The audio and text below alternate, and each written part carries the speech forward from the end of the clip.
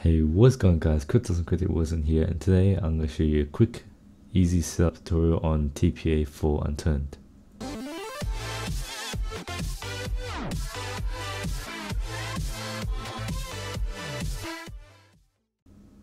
So first off, we're going to start by downloading the TPA plugin,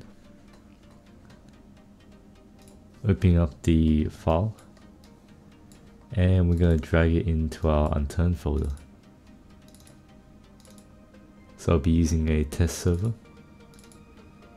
and drag it into the plugins. Once that's in, you can now start your server.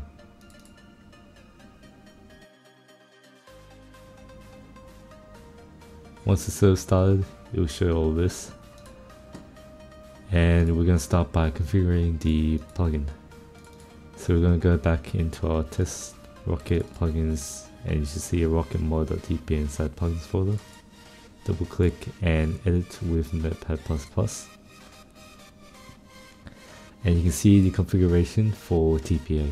So first off, we've got the TPA cooldown, which is basically as soon as you TPA to someone, you got 20 seconds before you can type in a TPA to someone again. The TPA delay settings, so that means as soon as someone accepts your TPA request, it will be delayed by 10 seconds before you can teleport. You also got the effect ID, the link will be in the description down below, and this is basically the list of unturned effects that will show up. So basically this ninja effect, as soon as someone teleports, it will show this kind of effect. I haven't tried this out yet, but it should work. Next, we've got TPA delay set as true or false. If you want to set this as true, that means the TPA delay will always be turned on. Same goes for cancel on bleeding. So as soon as you type in a TPA request to someone and you have the delay enabled, as soon as you bleed, it will automatically cancel. Same as getting hurt, as soon as you get punched or hit, it will cancel the teleport sequence. And TPA cooldown true or false, and whether you want the ninja effect. Now I'll set this all to true so I can show you guys an in-game demonstration of it. So exiting out of the config, make sure you save it. And we're gonna reload the TPA plugin by rocket reload TPA. As you can see, all the settings are now enabled, and we've got our settings. Now onto the permissions, we're going to go to the permissions.config, edit with Notepad++, and we're going to put the TPA permissions in group default. So I'm going to copy these sets permissions, add it in, and also add another set. Make sure all the spaces behind it are all correct and aligned. Now adding this permission. First of all, we're going to have TPA, then tpa.accept,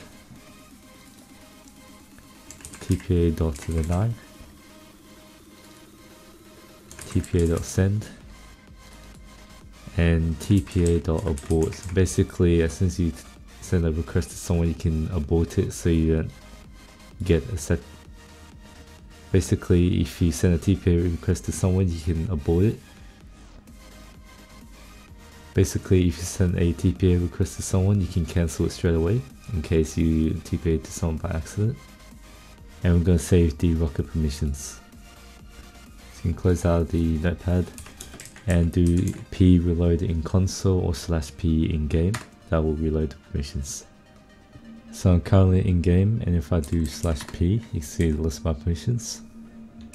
And if I do /tpa, you can now see that it shows the list of TPA commands.